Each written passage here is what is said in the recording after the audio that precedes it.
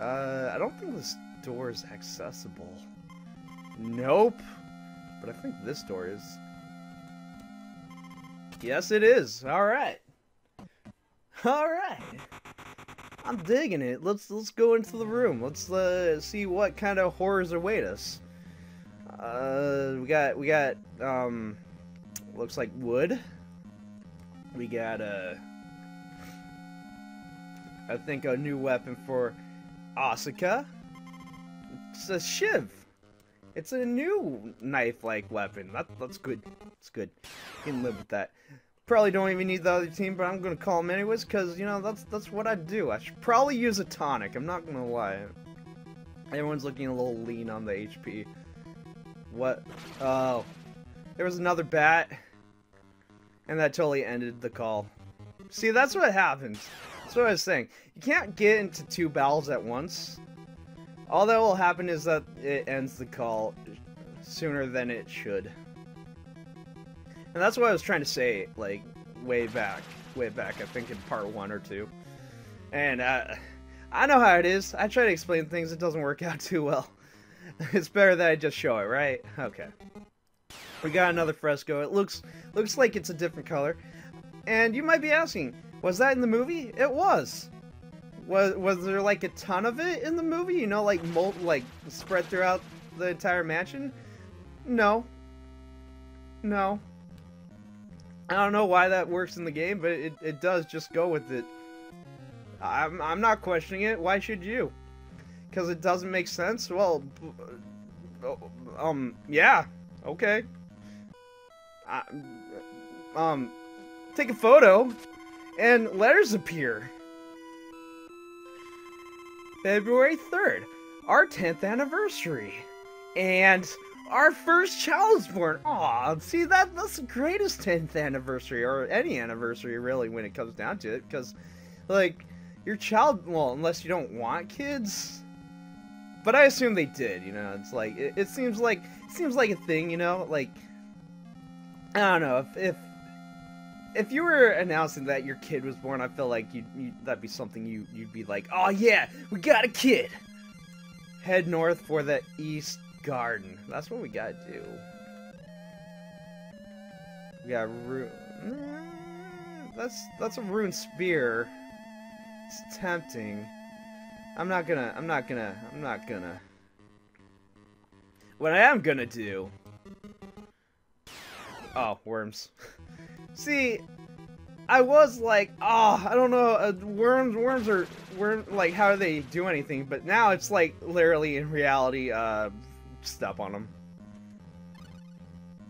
I'm gonna take this wood. I'm gonna avoid this chair, or try to anyways.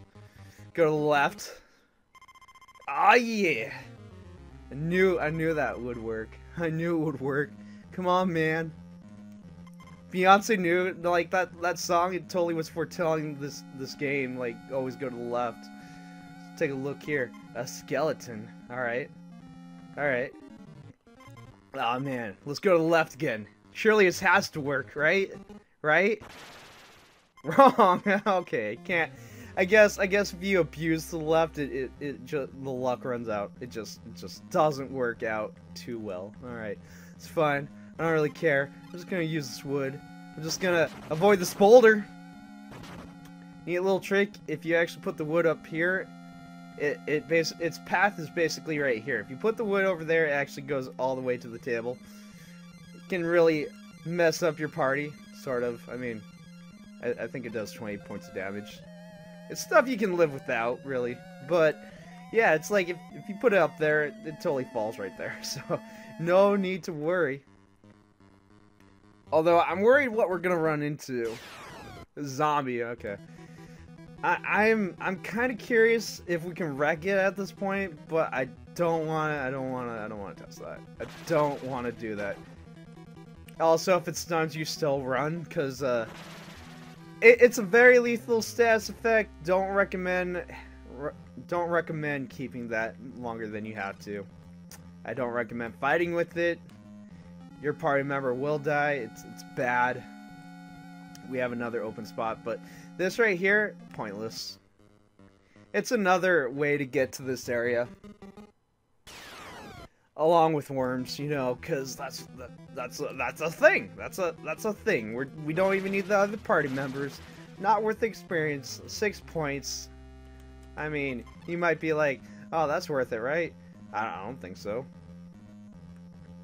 I don't think so. Aside from zombie, I'm pretty sure there's no reason to call the other party into that. But I don't know, maybe. I'm just gonna fight more worms.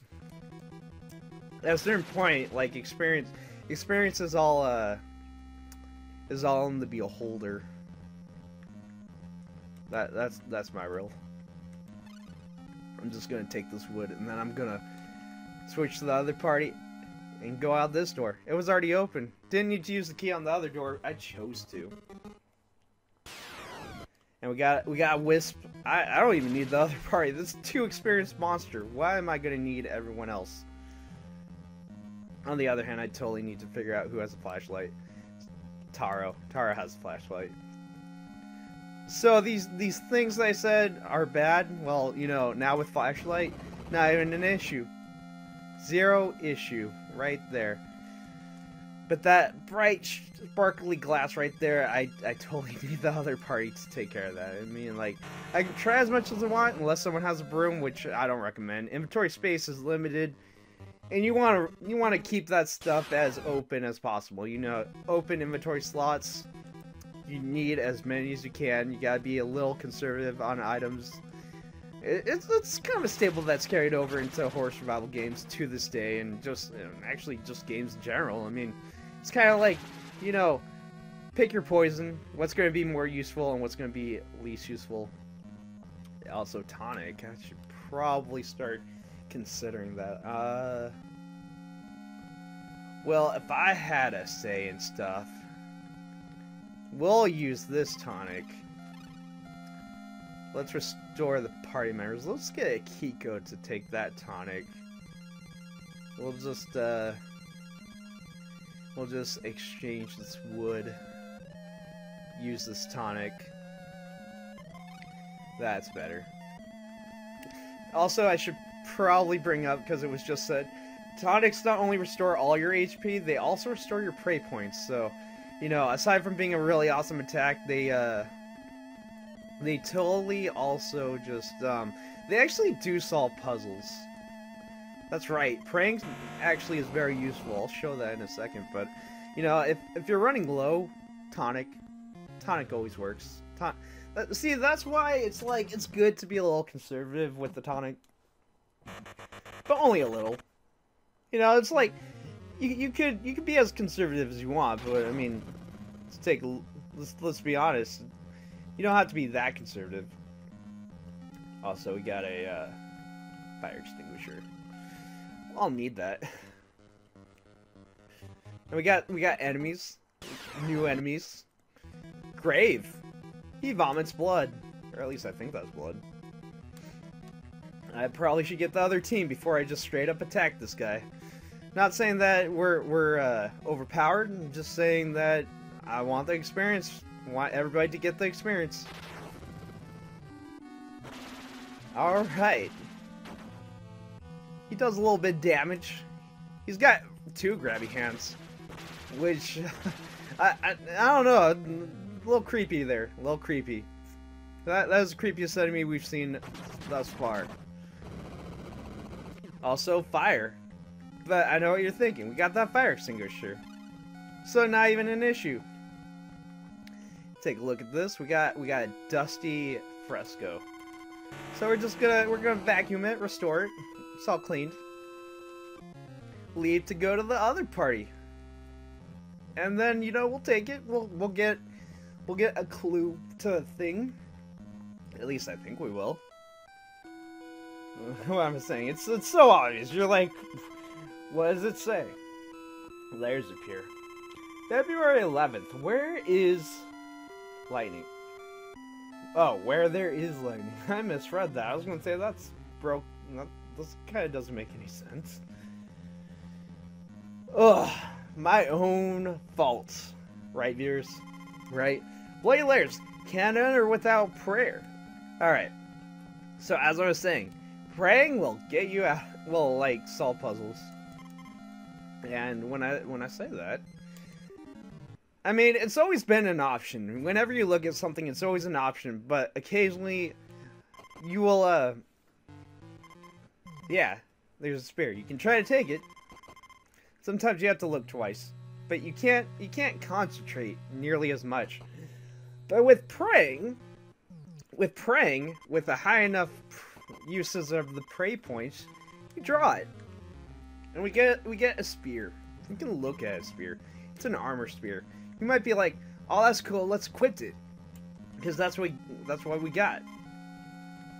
You might accidentally hit the use button, but yeah, you'll quickly find that doesn't work. So you take it. It's actually an inventory item. Yeah. Anyways, I think this is a good place to stop. We'll be back next time.